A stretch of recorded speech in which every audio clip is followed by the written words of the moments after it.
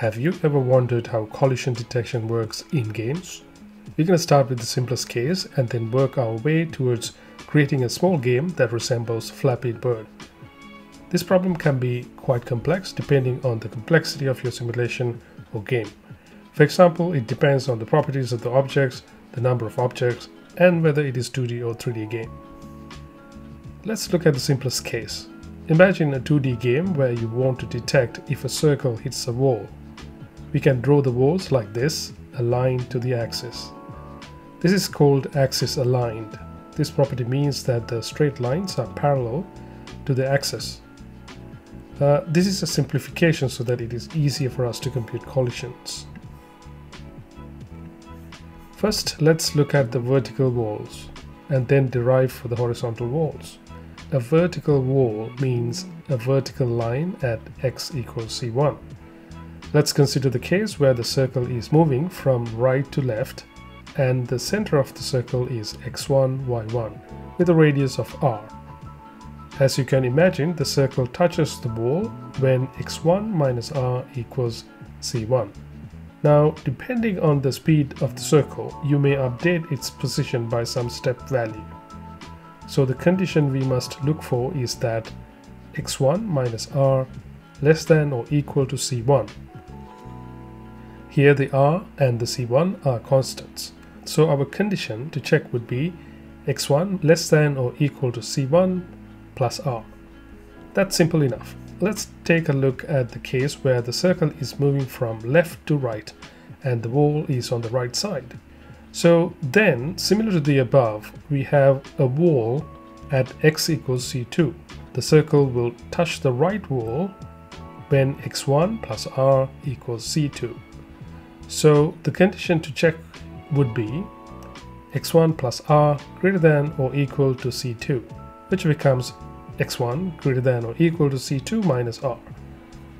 Similar to this, we can quickly derive the horizontal walls. y1 less than or equal to c3 plus r, y1 greater than or equal to c4 minus r. So putting together everything we have right now, we get four inequalities. x1 less than or equal to c1 plus r, x1 greater than or equal to c2 minus r, y1 less than or equal to c3 plus r, y1 greater than or equal to c4 minus r. So these are the conditions you have to check at each update of the position of the circle x1, y1. Great, so let's take a look at the code, how this is implemented. Here's the class that implements an object. It has these properties: position, velocity, and radius. Then in init state, we create an object and initialize it. As you can see, we give the object horizontal and vertical velocities of 1. Then we create a rect representing the walls. Here we create a timer, and at each tick we update the object position by adding the velocity. Then comes the collision detection. Each of these conditionals are what we derived earlier. They check if the object had collided with right, left, bottom, and top walls. If they have, the corresponding velocity is inverted. Okay, great. Here's how it looks like. Now let's remove one of these conditions and see the effect. Let's remove the bottom wall, collision check. As you can see, the ball goes right through it.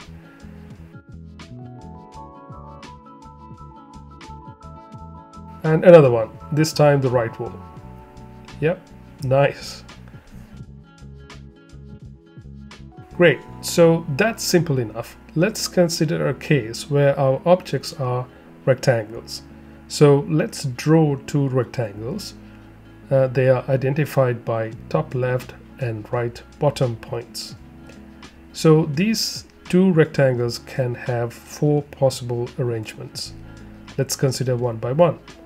Here the case where rect 2 moves northeast direction relative to rect 1. Mind you, in our coordinate system, the y increases southwards. First, let's check if the right edge of the rect 2 touches the vertical bounds of the rect 1. we can come up with this inequality that if R2 is larger than or equal to L1 and also smaller than or equal to R1, then this could be a collision. Now we have to check the top edge of rect2. Similar to previous reasoning, if the top edge of rect2 touches or beyond B1 to the north but below T1, then we can say that rect2 had collided with rect1.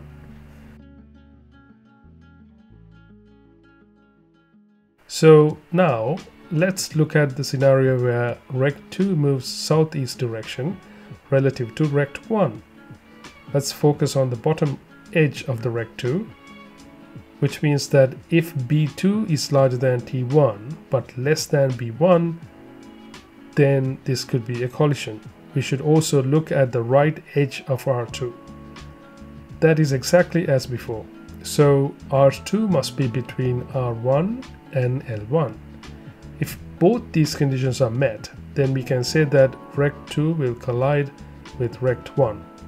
Now we can consider the scenario where rect2 moves northwest direction relative to rect1, which means that if L2 is between L1 and R1 and T2 is between T1 and B1, then this is a collision. Similarly, we can quickly look at the scenario where rect2 moves southwest direction relative to rect1. Just as before, if B2 is between B1 and T1 and L2 is between L1 and R1, then this is a collision.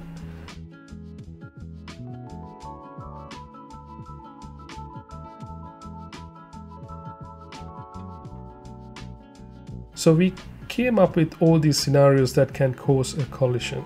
You may already see that some of these conditions are redundant, but we can optimize these things when we get to the code. Okay, let's jump to the code now. Here's what it looks like. Whoa, that's a fluke. I'm crappy at this normally.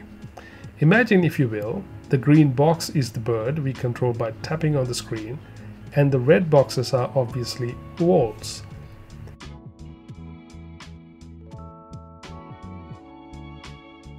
So here I've defined the bird object. It has these properties: a position, velocity, acceleration. I will get to that later. And a rect which describes the bounds of the bird, and the flag to say if it's dead or alive.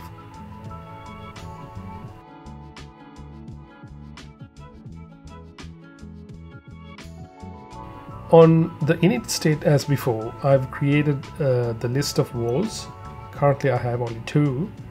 Then I create a new bird, give it an initial position, a velocity, acceleration of 0. This acceleration is what changes when we tap on the screen.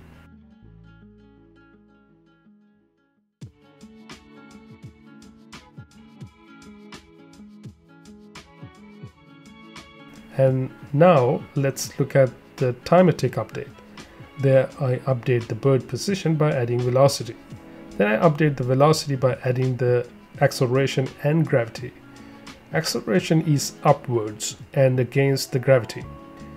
Then I reduce the acceleration by a small amount here and clamp the values to minimum of 0. Here the acceleration is negative, so adding a small amount means it is decaying. Then I check for collisions of each wall. Optimizations can be made here, but I haven't. And if the bird had collided, then I set the vertical velocity to 5 and the horizontal to 0. This gives the dead bird falling effect. Then I have the reset game routine if the bird goes out of the screen bounds.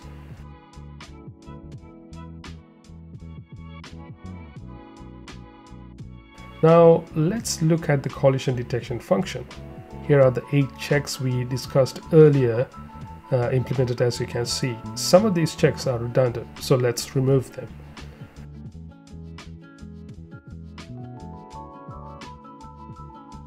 Now let's give it a go again.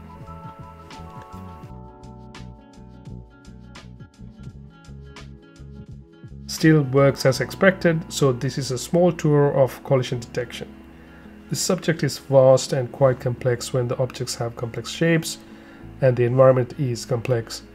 In multiplayer games like Call of Duty or Fortnite, it can be mind-bogglingly complex. So that's it for this video. Thanks for watching. As always, if you like what I create, please like, share and subscribe to the channel. Until next time.